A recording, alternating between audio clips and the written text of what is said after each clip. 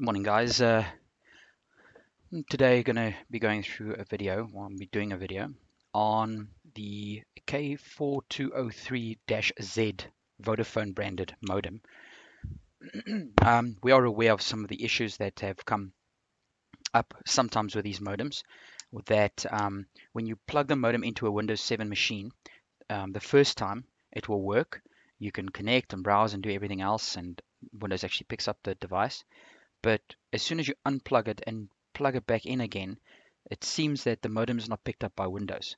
Now, this seems to be some sort of a flashing issue with the firmware, and I'm going to show you guys how to fix it so that the modem uh, gets reflashed using these two tools.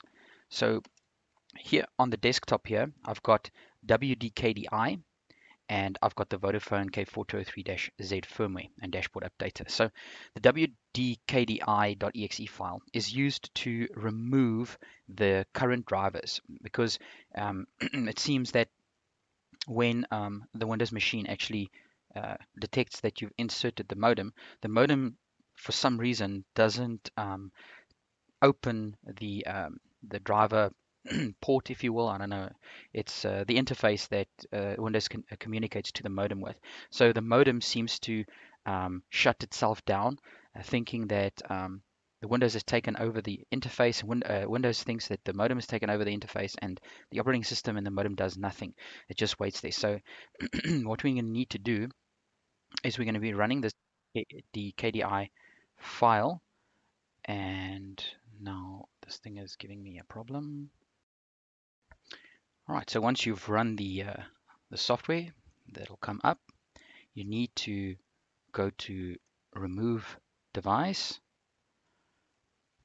You choose ZTE, remove device entries, and it's going to delete all the device entries in the registry and clean up those driver files.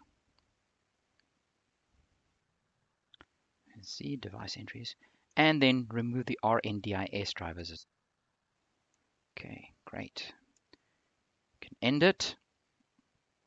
Now that the devices have been deleted, when you plug your modem in, the operating system should now detect that the modem is going to be inserted for the first time again. So it's as if your computer is now cleaned and you're plugging your modem in for the first time. So we'll plug the modem in.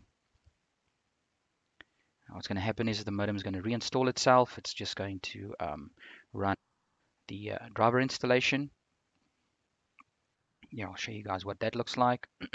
And it's reinstalling the mobile broadband driver, your DIS driver, mass storage driver. So it's basically just iterating through all the driver sets and then installing them on your device or on your computer. Okay, as soon as that's done, you run the Vodafone K4203-Z firmware and dashboard updater. So I'm going to run that right now for you. Right, so this is what you see. Vodafone Flash Updater. You click on Next. Just click on Next again. Here you'll see confirm update. Now I've already updated this modem.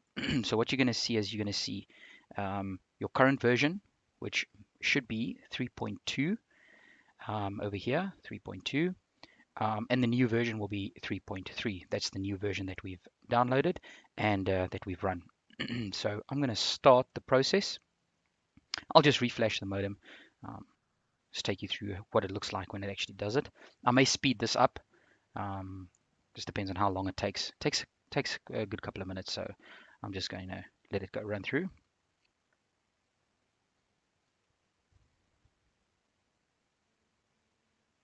I'm just going to pause it.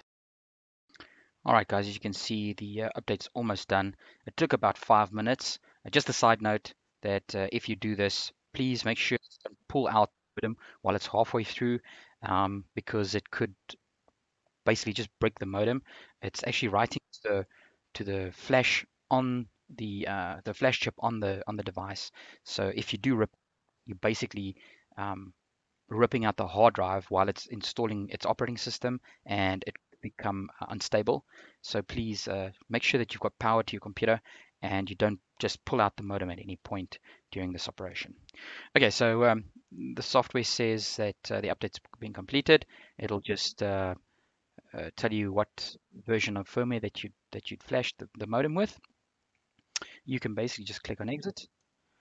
Exit. You can hear the modem is actually now reinitializing again. It's just installing all the drivers and getting everything ready and set.